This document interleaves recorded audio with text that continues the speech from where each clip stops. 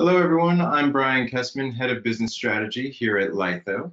And I'd like to thank you all for joining today's webinar, Agile's Trojan Horse, how in-house brand marketers and creative teams are adopting Agile.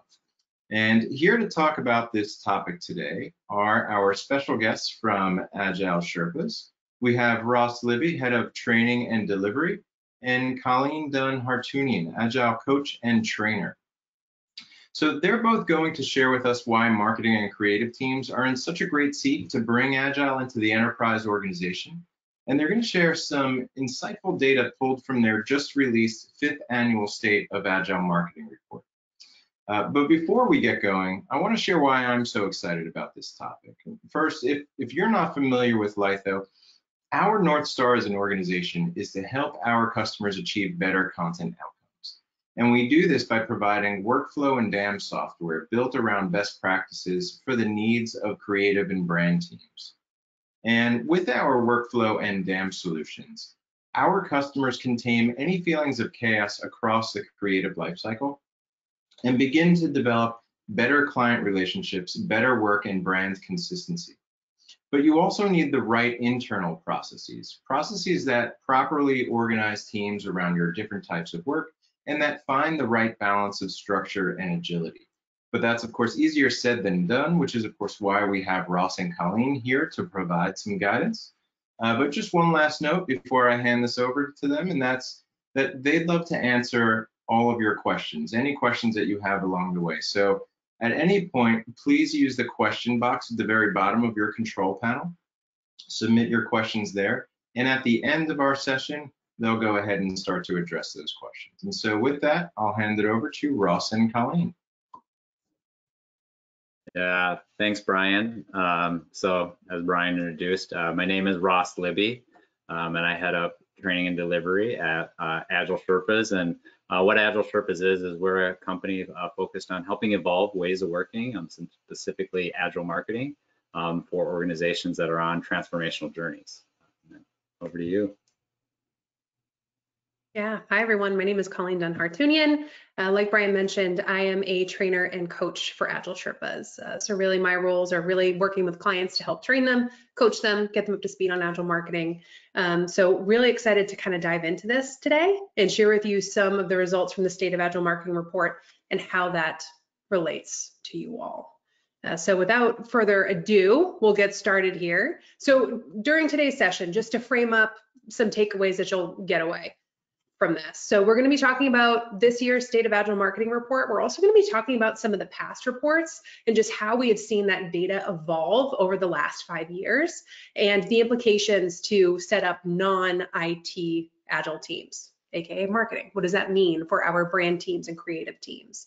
We're going to dissect a couple different Agile transformations. Ross later on is going to share some examples from real life clients that we've had and how they have applied their learnings to really bolster their transformations and to really help you all and see what you can take away from that to apply to your own organizations.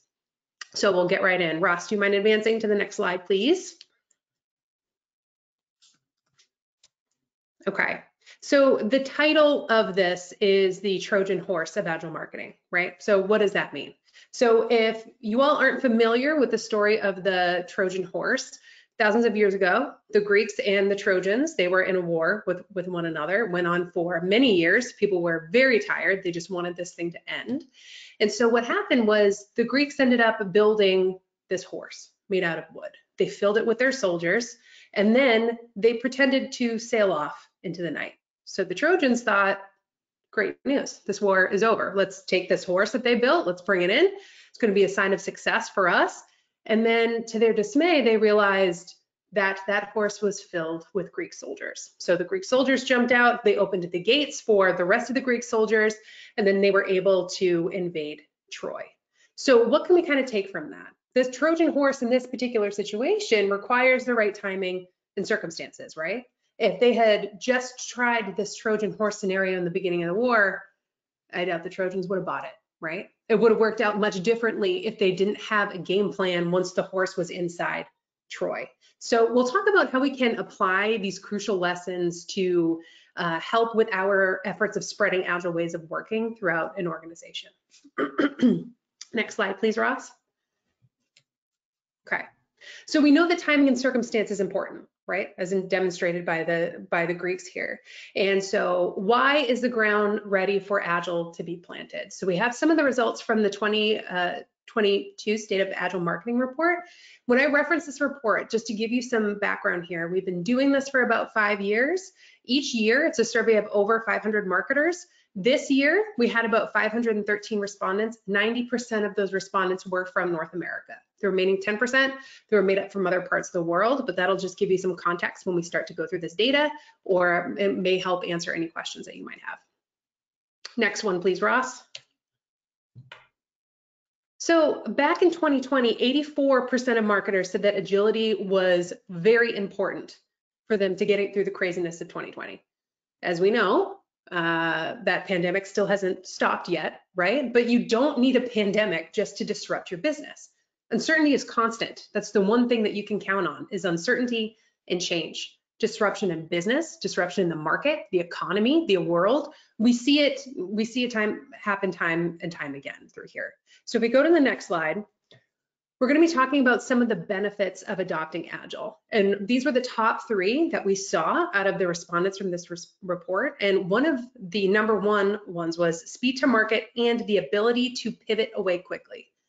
So if we know that we're disrupted, or if something's happening in the world, or we need to change directions, we need something, a tool that's going to allow us to be able to respond to that. A strong benefit for everyone in marketing as a whole is the ability to pivot and that speed to market. We also have a better prioritization of work that matters and actually adds value.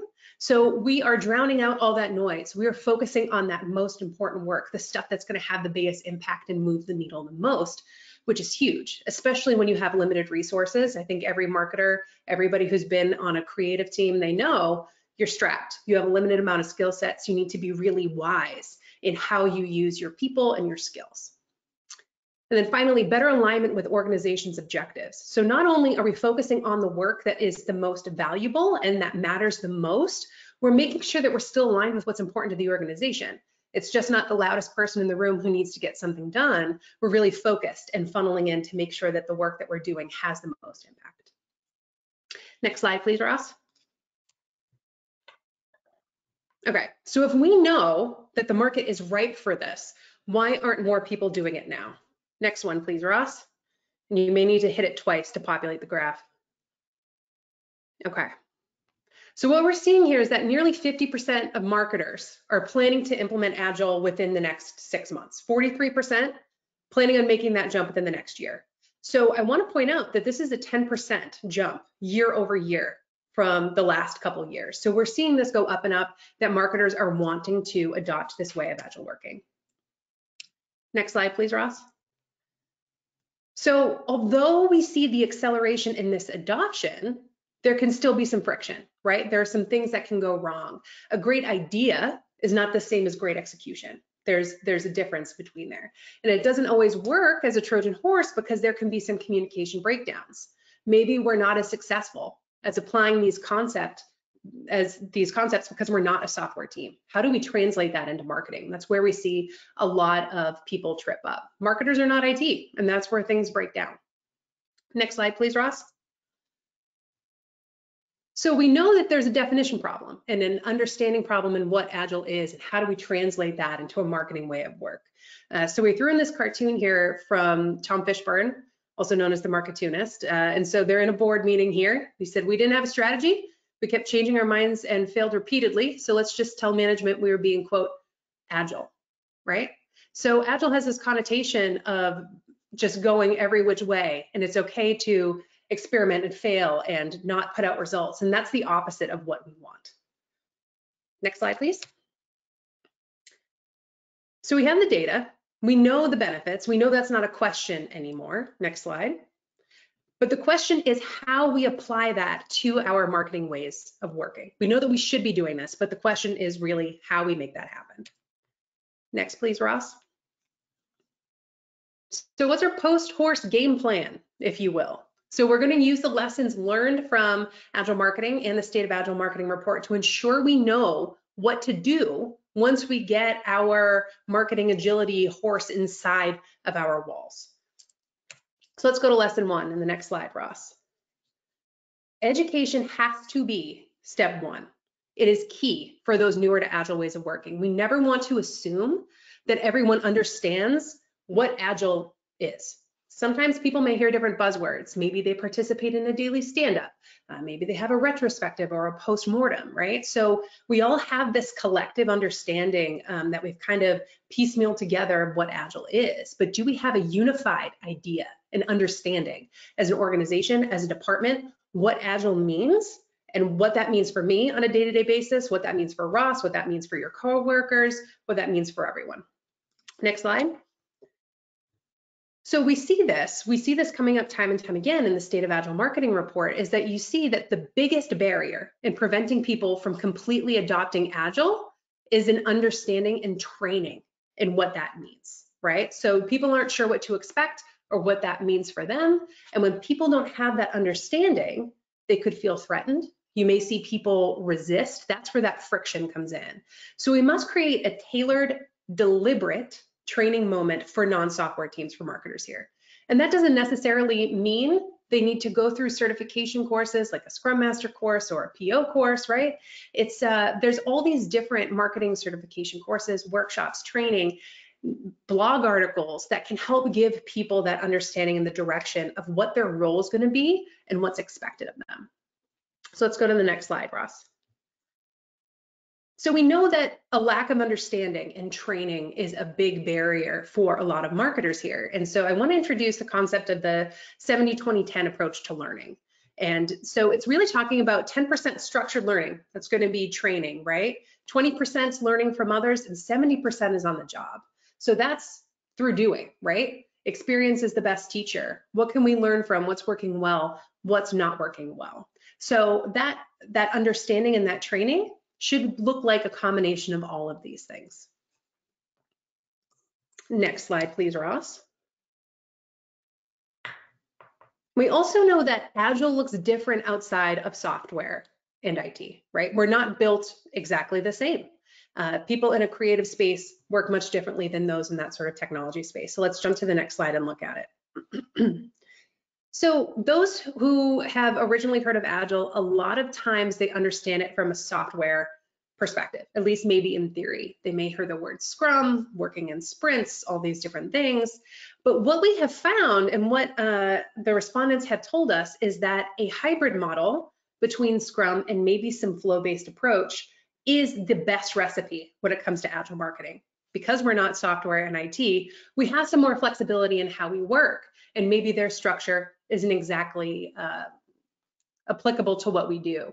We see a hybrid, especially within creative teams, creative services, where people need that flexibility. Maybe their backlog of work is built up of work from other teams, and you need something that's going to work for you.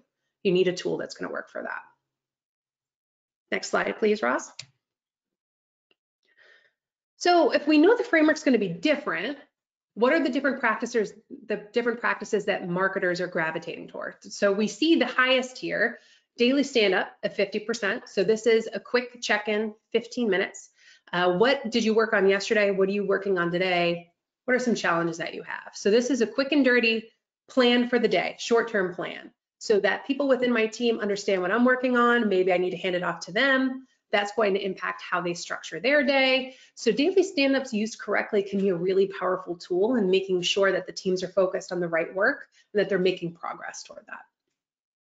We also see visual boards coming in at 47%. So this stat is a combination between whether it's a digital board or a physical board. And when I say board, this means it's a receptacle to capture all the work that a team or a person is working on. So we can see that all in one place. So by far, we see a lot of marketing teams using that, which makes sense, especially since we are mostly still remote. Maybe we're hybrid, maybe we're back in the office. We have a blend of the two. So making sure that we're on top of having that all in one place is great, and marketers are leveraging that. And also retrospectives.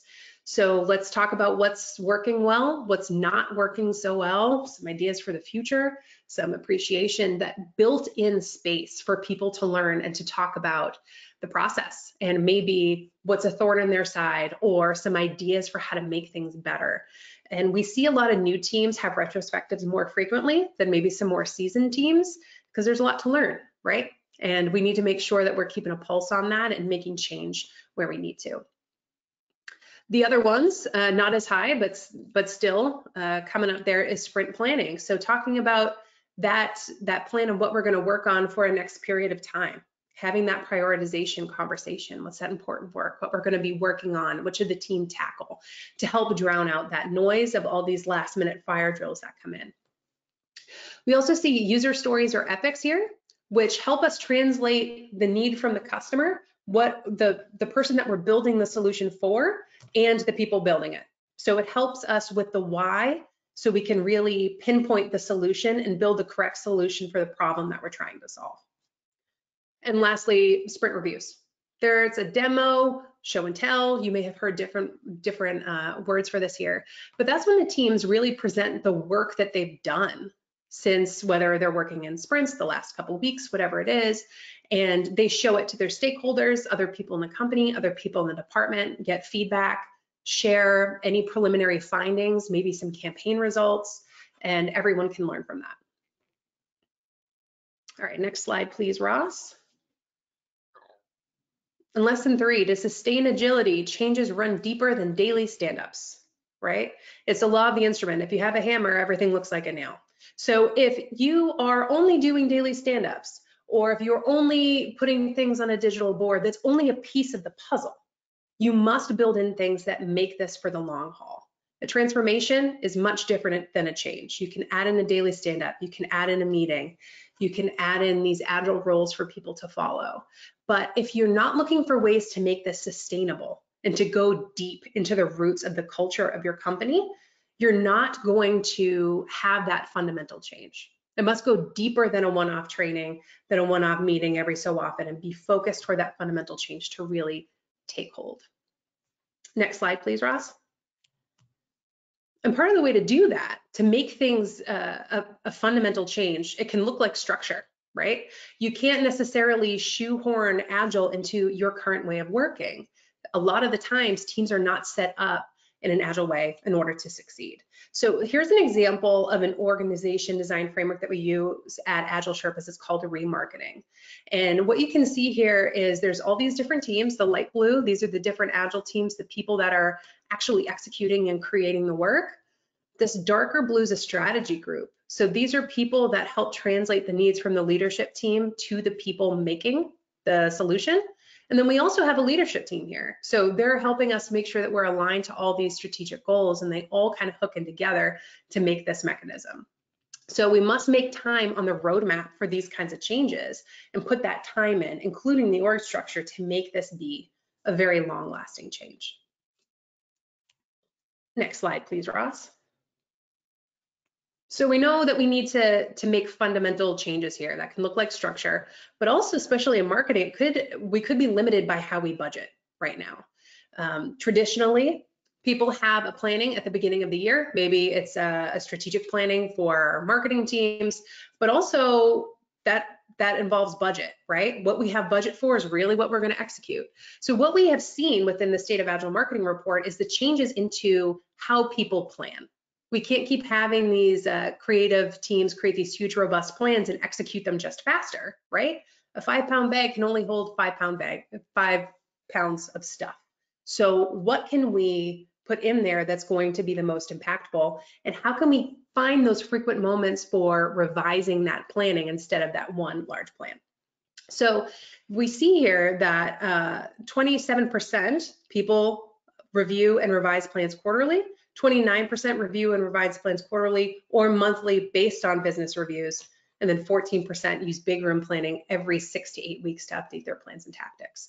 So we're going to change and do a pulse test on what campaigns we're going to be doing based on what's performing well in the market, those metrics that we've received, things that we have shared in our sprint demo. Next slide, please. So we still have that annual strategy, right? That's the big dark blue that we see here, but there's a steel thread running through. So we have our annual strategy. How does that tie into our quarterly goals? How does that tie into our monthly projects? And then our daily tasks, what the teams are actually executing their day to day. Next slide, please, Ross. We also need to differentiate the how from the what. So I showed you that example of that org structure where you saw all the different cogs, the execution teams, the strategy teams, and the leadership teams. And so what's really different with Agile is the leadership team, where they tell the teams what the problem is they're trying to solve, not how to do it. We hire our people for a reason. They're subject matter experts. So we're really providing them with the freedom to build that solution that's going to be best for our customer. Next slide, please, Ross. And here's where that ties in with budgeting. So we saw that people are planning differently, but because of that, they need to change their budgeting as well. So we see 64% of all of these have changed their budgeting due to Agile planning in some way.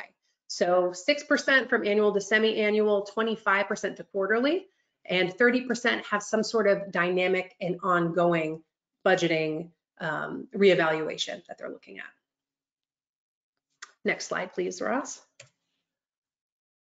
And we don't want to burn down the horse. So there's a lot of things that can go wrong when we are entering this Agile transformation. So here are some 3 things that can endanger the success of your Agile Trojan horse and things that we can do to mess this up. So let's talk about some of them. Next slide, please, Ross. The part-time pilot. We see this time and time again. So everyone's busy, especially marketers. We have a lot of people that we need to cater to, a lot of stakeholders. We have a lot of pots on the stove here. So let's just try to figure out this whole Agile thing within our spare time. And Agile becomes one other thing to do and not a fundamental shift in the way that we manage people work. So maybe we'll say, I'm gonna put an Agile team together. They're gonna be on that Agile team 30% of the time. But what's wrong with that is we just add another thing on their plate of things to do. There's really no focus there. There's no change in how we design the campaigns or how we structure the teams. Nothing else changes. So you need at least 70% of a team's dedicated time to have a successful pilot. Otherwise, you just create this weird sort of microcosm of Agile practices only, and we're not going into that mindset shift. And Agile's power comes from that focus, where we're only doing the highest priority work, only until it's finished. Anything else will not get you what you need. Next slide, please, Ross. The other one that we see is project Agile teams, or since we can't do part-time Agile or side of desk Agile, we have 10 projects going at once. So why don't I just make an Agile team for each one of those 10 projects? So what the issues are there is if I'm on 10 different projects and each one's a different Agile team, that means I now have to go to 10 daily stand-ups. I have to go to 10 sprint plannings. I have to go to 10 retrospectives and sprint reviews. And so that also is not a good use of my time. I'm not going to be able to get any work done. I'm going to spend all my time in meetings. And we're still not Agile because we're not zeroing in on that focus. So again, you really need a team that's about 70% dedicated at least, and to be mindful in how these different teams are structured. Next slide, please, Ross. And the good old swoop and poop. If you've never heard of this, I'm sure that you've experienced this. So this is when leaders have the best intentions and they go to a team that's been working on a project. Maybe they're humming along or they have a lot that they're working on. And as a leader, I may swoop in and say, hey, I see that our competitor is doing X, Y, Z. This is really something y'all should be focusing on, so I want you to figure it out. I swoop out and leave my entire team frazzled. They don't know if I'm serious. They don't know if this request is valid, if it has business value, right? And so doing this sort of swoop and poop behavior, it breaks morale, it breaks productivity, especially when you're trying to protect these teams that are supposed to be so focused and intentional on their work. So here are some of the lessons that we can learn. I'm going to hand it over to Ross Libby now to provide some real life examples of a modern day Trojan horse of this sort of marketing transformation in action. Ross, over to you. Thank you, Colleen. Well, Colleen was offering up a lot of insights and findings from, as she said, our State of Agile Marketing report and some of the industry view of things. I'm going to take the opportunity now to dig deeper into more of the use case study of it, or specific example of it. Before getting into that story, I want to bring back into focus quickly the Trojan Horse legend and an important figure in it. So if we think back what Colleen shared, right? Trojan horse, huge wooden horse used by the Greeks, turned the tide of the Trojan War.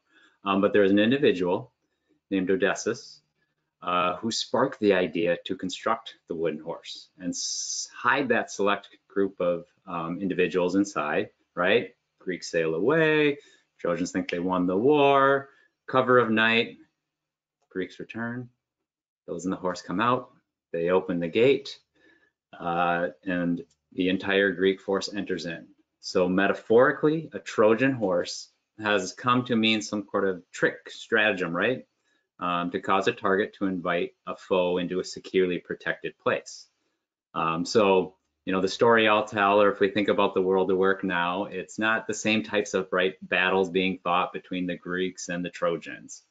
You know, I don't think we want to think about, do we have to trick people, right? And all of that stuff. But I think very much this metaphor will continue with, and hopefully it'll continue to be insightful as we think about what it takes to create change and transformation. Because as I remember the story, there were challenges, conflicts, heroics, and that stratagem, maybe even, you know, you think of the Trojan horse to infiltrate traditional ways of working and approaches to transformation. You know, in this world of work, as we're talking about, transformation is not uncommon. I'd be willing to bet that most companies throughout these last several years have needed some form of transformation to survive. Really, transformation is becoming necessary in order to adapt, to grow, and to thrive. You know, I'd be willing to bet that, you know, many see transformation though as still, they want it to be momentary. You know, there's this desire for this too shall pass, and we'll weather it. But I really think transformation more and more is something different. And by definition, it's talked about as a metaphoric. And you know, there's not necessarily a return back to the normal. You know, that's a risk of almost retreat, you know, and falling back. But transformation requires that change. You know, if we look at it, it's through a dramatic change in form or appearance. You might even think maybe a giant wooden horse containing a surprise, you know, or that cocoon, you know, it contains the caterpillar and then it becomes the butterfly, right? Or could be a front runner, a pilot in an organization, morphing mindsets and means of value delivery. I think any way you look at it, something like that, especially in business, it doesn't just happen by chance. And as Colleen was setting up, right, there's a plan, and there's a catalyst, right? There's something, there's a call to action for this change. You know, I think plain and simple, you look at change though, and change is hard. It requires Herculean effort, right? Especially the kind for transformation. So as I'm thinking back to the story now, that several years back, it happened at a large multinational enterprise, and it was the marketing organization there in the midst of transformation. The reason they were transforming was evolving customer needs, competitive demands evolving, internal capabilities that had not kept up with the times. And so what the form of the transformation took on to begin was more structural. And so my experience has shown me structure is important, right? Structure is good, but it's insufficient if you look for a more complete metamorphosis. So, you know, if we look again at structure, right, it is sturdy. It provides the frame and the foundation, maybe like a wooden horse, but there's something inside that is needed to turn that tide of the war. The metaphoric transformation, the organization does need structure, but it requires certain things internal to it. And what I definitely have come to experience, or in the case of this story, there are certain tenets that go a bit deeper below the surface. And those are culture champions that blaze a trail, that bolster excitement around new ways of working, new ways of marketing, operation optimizers that showcase the efficiencies, the benefits of getting to market sooner and sooner learnings. And then the impact side, and the impact igniters demonstrate better business value achieved. For the marketing organization here in this story we're focusing on, the good fight for this meaningful change, it was struggle. And it had to go deeper and deeper beneath that structure, because beneath that was legacy approaches and mindsets. The consequence was the needle wasn't really moving here. It wasn't moving on the culture, nor the operations, nor the impact. The structure alone wasn't sufficient. So let's look at more of what exactly did more of these starts look like.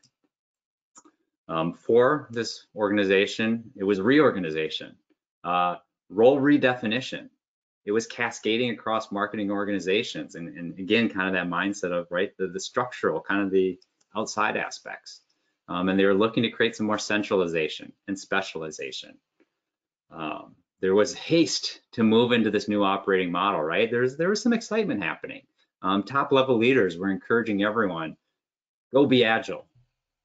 They tasked middle management to make it be so. Perhaps it was much like the Greeks, ready to storm the shores, win the battle. This marketing organization had a seasoned crew. They'd been there before. Sure, they could achieve victory once again with a valiant charge, but that was where the pitfall came in. I think our world is experiencing change at an accelerating rate. Despite how seasoned our company might be, any team or individual for that matter, I think you got to really look and say, have we been there before? Has this battle been fought before? What might be different about it now? Transformation of today takes more than a valiant charge to come out victorious. It's a series of those strategic steps and campaigns. I was actually involved in this story at hand, and so I got a pretty good vantage point of this. I saw an organization feeling the need to show how eager they were to charge into battle, declare victory. They weren't necessarily considering the longer war to be waged against traditional mindsets and ways of working. They didn't necessarily have a good focus around those transformation tenets and the strategic positioning around the culture, the operations, and the impact. Like any undertaking, especially if you're going in some foreign territories, best not to go alone, but better yet, how do you find some of those allies familiar with what it might take to transform and be able to heed the advice they have? So that's more specific where I entered in the scene. Consider it maybe a battle-tested transformation coach. Maybe you could consider me Odysseus of sorts.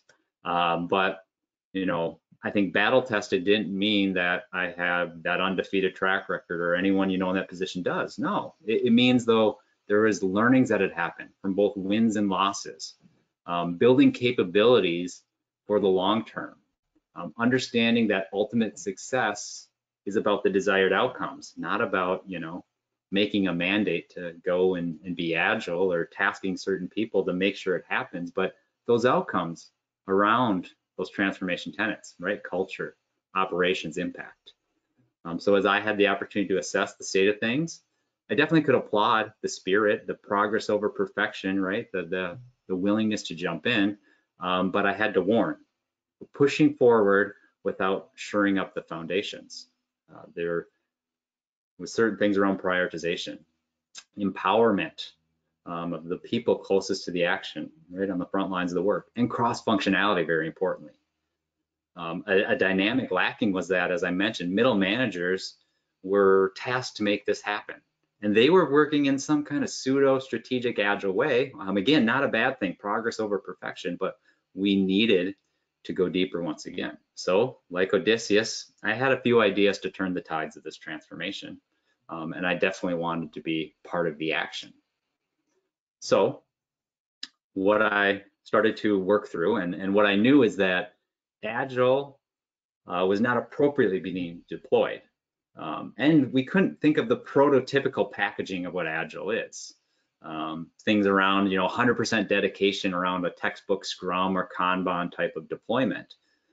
It wouldn't necessarily be received in the appropriate ways. Colleen called out, and a study showing Agile marketing does not look the same as it might be in other places or specifically in software development. So what I used is some of my own experiences and some of my own domain expertise, but needing to craft something a little more creative, maybe cunning. Maybe it was a Trojan horse. which would allow us to sneak past some of those traditional mindsets and ways of working undetected. What I proposed was an initiative focused on a quarter time frame, so 90 days, and specific business outcomes we go after. So the setup there is that transformation tend of impact and a focus on the outcomes. To drive it forward, I would be the coach for the initiative, and I wanted to make sure we had the right cross-functional team. It was 8+ one fearless leader to be dedicated at a 50% capacity. And so here we're setting up those tenets around operations and culture, and trying to avoid some of those pitfalls Colleen advised against, and actually set up this team for success. If you just looked at the appearance alone, it seemed like a good way to deliver value, and not many people could argue with that. So we did receive appropriate leadership buy-in to set forth. But what was very important is that we were allowed then those inner workings of the autonomy, the mastery, the purpose through the team that could build, that could swarm, that could upskill. And so what was being allowed for is us to get battle ready. So it did not mean, though, an easy forward path was laid out in front of us. If you're familiar with what is called the Tuckman model specific to the formation of a team, there's forming, storming, norming, and then performing. And we definitely experience those elements. And I think it's something that any team organization should be aware of when starting down this path. Is there's going to be continued pitfalls, inflection points along the way, and we experience those. We experience pitfalls of competing priorities, pressures to deliver, show business value at every turn along the way. We were definitely making progress in how we could be effective and efficient around some of those operational aspects. And it allowed us to kind of provide some early on wins. And so it was important to balance those dynamics. Were the impacts there yet? Which is important? Not quite. But were we seeing elements of culture operations? Yes. And the learning we could make a focus. From the start, we had identified the outcomes, and it was good. We did identify outcomes in a right way. However, we didn't scope them as well as we could have. And specifically, what could really be accomplished by a team of 9 in that 90-day time frame. So what we were to that point doing was trying to tackle every challenge across multiple customer segments and solutions. It's probably just about as easy as trying to fight a war on every front. You get spread thin, your energy fades. For us, I'll be honest, it was a challenging point. And the question was, were we defeated? Or was this a pivotal point to pivot and persevere? And so that's the question we asked ourselves. What should we do? How do we pivot? How do we persevere? We were feeling benefits of what working differently was like. There's excitement about forging new ways of marketing, that transformation tend again, culture. We'd put on an armor that made us feel strong and capable. Going back did not feel palatable at this point. And so we did what I believe the Greeks, I'm sure, did a time or two, during that Trojan War, specifically when they came up with the Trojan Horse stratagem. Pivoted, persevered. The pivot, we refined that focus. We set out specific outcomes on a key customer segment, not all customer segments, and on a particular product offering, not all product offerings. And so we could continue forward on this good fight of ours. It actually helped us renew the focus, the energy. We readied ourselves to really deploy this Trojan horse of agility in a meaningful way. And so let me tell you what the deployment of our own Agile Trojan horse in action looked like. The particular customer segment in focus that we identified was one that was a bit more difficult to get the attention of because it fell in the public sector, governmental space specifically. Came with some more regulations than some of the other areas. So it's going to require a different way of thinking to unlock that opportunity for conversation, for connection. The typical sales tactics one might use for other customer segments couldn't happen there because, quite frankly, some of them would be considered illegal. But nevertheless, what we needed was the same thing. We needed to make them aware of this great product offering, which had tremendous benefit for them. So we began ideating. How might we achieve that and meet that same need? Possibilities mindset is an amazing thing. It engages, from my experience, all those transformation tenets, your culture and the team aspect of it, the operations, what ideas come from it and what they can offer and how they actually spark the thing to deploy, and then the resulting impact that starts to come. What brought for us was the light bulb moment. I'm actually from the least expected person. An individual, when we started this initiative, sat back, was more of the quieter type, probably on the periphery, trying to understand what this could mean or look like. But through this experience, and what I truly appreciate is an agile way of working brings out the best in people. And it brings out the true team dynamic that allows us to build off each other. And this individual had the idea. He said, what about a charitable contribution on behalf in exchange for a product demo? That was that spark of creativity, and the power of the team was unleashed from it. The challenge, though, as comes to face, was timing. So this was a great idea, and we found ourselves at the end of July and trying to figure out, well, what kind of charitable contribution would have meaning, maximize impact, and came up quickly with a back-to-school partnership, specifically with a nonprofit that would provide school supplies for children in need. And so, yes, the excitement and energy grew, but also the complexities of a campaign and the timing around it.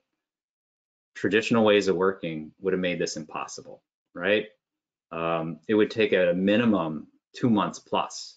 And finding ourselves at the end of July, that takes you well into the beginning of that school timeframe. But we were lucky, right? We were building and mounting the Trojan Horse. New ways of marketing allowed us to break down the work, get aligned with the appropriate partners, put together a MVP, that minimum viable product, or MVC, minimum viable campaign, in an unprecedented fashion. And what was born was something called the Tools for Schools campaign. And with it, it brought the culture, the operations, and the impact. So let me share a little bit with you the results that came from this. The team, at a minimum here, was tasked with pioneering new ways of working on how the organization could work. And definitely we're showing the results of that.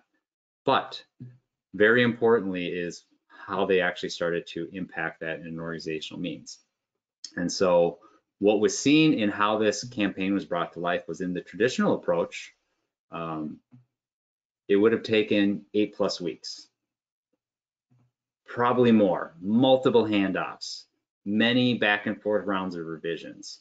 What the team had come up with, and their way of working, while it being a win in of itself, was how it actually now provided better organizational momentum. What they were able to do is create a speed to market move that allowed it to happen in 25% or quarter of the time. It was about 2.5 weeks that the different tactics and elements and moving pieces came together, removing much of the non-value at a time. Furthermore, it really started to hit on and drove the benefits around what was the greatest at need. And that was interacting, connecting with this customer. Marketing qualified leads came. Those turned into refined opportunities. And further down the road, the sales did come.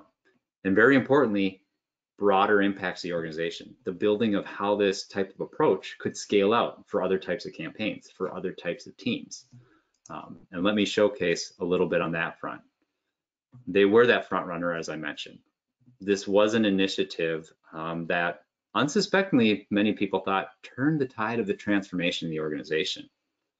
Those culture champions, operation optimizers, impact nighters, it caught fire. You see on this slide the things I would say transformation legends are built out of: rapid iteration, ideation, incremental learning that builds and builds into bigger and broader business value. The team itself in this instance was recognized, given awards, featured in company events. But as importantly, they were a champion an evangelist for new ways of working that could start to be replicated in other aspects of the business model and change businesses as usual operations into lean, mean organizational teams. I just highlight here the fact that it becomes so important for an organization to understand, okay, well, what is our entry point, right? What is our Trojan horse? How can we think about infiltrating maybe the business domains that are considered off limits or very important, do not touch, and start to evolve those mindsets, and specifically the way in which culture can derive operations impact.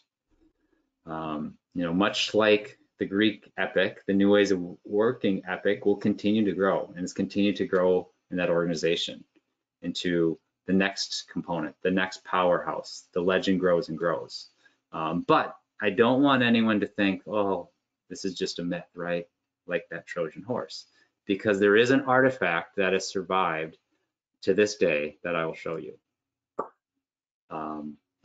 It's a picture that reminds me of the battle scars, but more importantly, the victories, the learnings, the successes.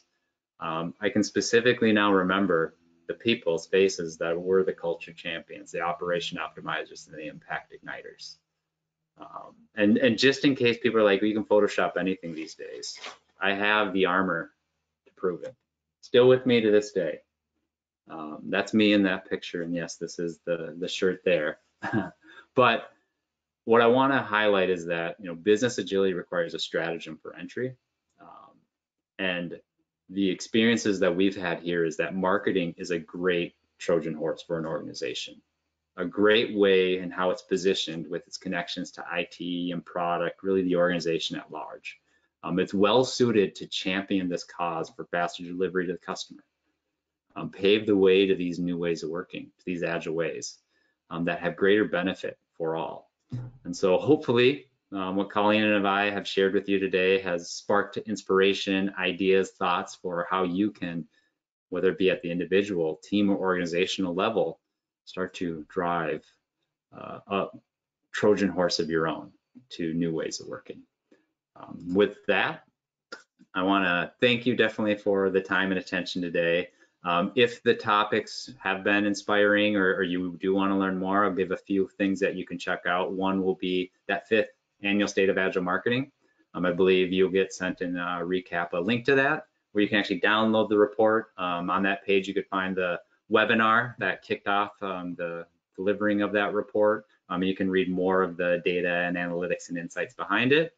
If the transformational piece is particularly of interest to you, I'd recommend the book Mastering Marketing Agility. It's actually our co-founder and CEO at Agile Sherpa, Andrea Fryer, who's a many-year marketer turned agilist that authored this book and really depicts how you think about or go about starting to evolve a marketing organization into these new ways of working. And that book you can find online, many places, Amazon or Barnes and Nobles. And just lastly, on behalf of Colleen and I, very much thank you. Love if you would like to stay in touch. You can see our contact information here. It's just our first last names at agilesherpas.com.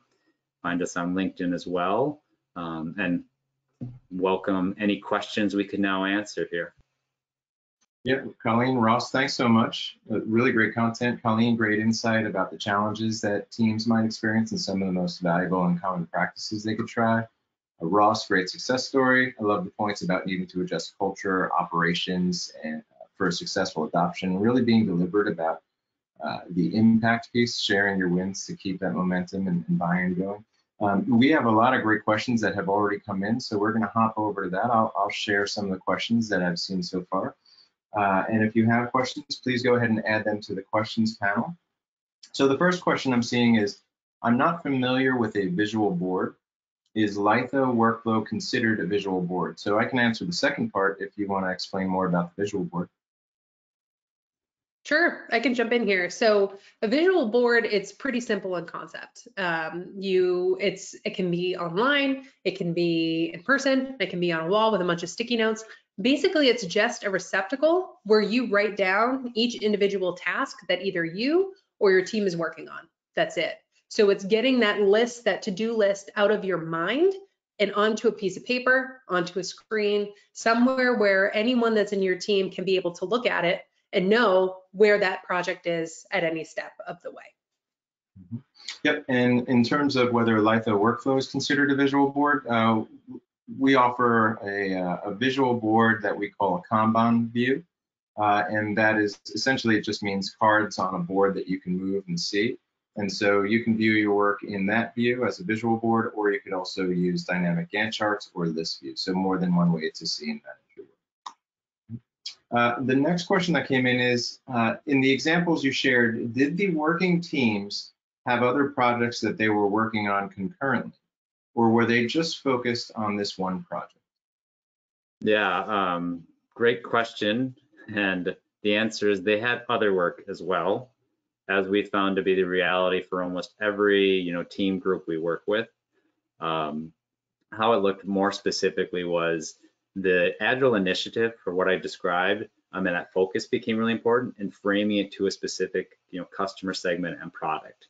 But pretty much every individual, I think without exception as I remember it, had other focuses and priorities. So they either had to service, from their specific capability, whether it be, demand generation or, content writing or campaign planning, other aspects across multiple products or across multiple customer segments. I believe the reality is for most organizations, you for a while at least have this kind of in-between phase where you're trying to figure out how you've got kind of a traditional, more siloed, functional-based approach, which has people going and spending time on many different things, and then starting to experiment at least with what could a more focused kind of value or customer-focused approach in a cross-functional team allow for. And then how we handled kind of foot in both worlds, as it can be considered, is the mornings were spent together as the cross-functional team, focusing on that specific focus. So it became that government customer segment eventually, and the particular product. And then afternoons allowed for people to spend time on the other priorities that they might have. What I'll offer up though is that is something you hope to keep shorter lived if possible, especially as you see more and more value coming from the focus. And if you remember that visual Colleen shared around kind of the gear diagrams, how can you create more of those cross-functional teams and strategic focus areas around things like customer or product or strategic priorities, so that your whole day can be spent on appropriate focus and driving the work and the outcomes that matter most forward. That's a great approach to start to ease into it a little bit. This next question is about more of a full transformation. So what is the typical transformation timeline and what is involved? Yes, Colleen, I'll welcome you to jump in too. I think what we find as far as a timeline, it depends. I feel like that's a common answer in many things, but not to leave it there. What we've seen and experienced is everything from more of the considered the big bang or flip the switch approach. So you're talking, pretty immediate. Usually size of organization has an implication around that too. If you're maybe a smaller organization, more possible, all the way up to, this is being a multi-year journey. And I'm not going to claim one is right or wrong. If you looked at maybe a normal average, you're probably 12 to 18 months as far as if you're just wanting to look at maybe a timeline. And again, so many variables are how you frame the transformation. Is it across certain teams, across a whole organization, whatever it might be. If you look at typical steps along the way, again, it can vary, but what we found to be pretty common in how we've helped organizations in their transformations is it being a level of some discovery. And with that, it's interviews or making sure you get lots of good feedback, some maybe surveys and aspects like that, understanding current state organizational diagrams and blueprints, org design, strategic priorities and elements like that. So you understand some of those good inputs in a targeted and hopefully a couple month time frame that then leads to a piloting or that front runner, which you continue to evolve or take those learnings based on discovery and now making it more tangible to then a scale up approach So how can we take this and start to not just maybe one team, but that idea of teams of teams or more teams working together, and building it more collectively throughout the breadth of whatever part of the organization is being focused on. And then the important step of self-sustain.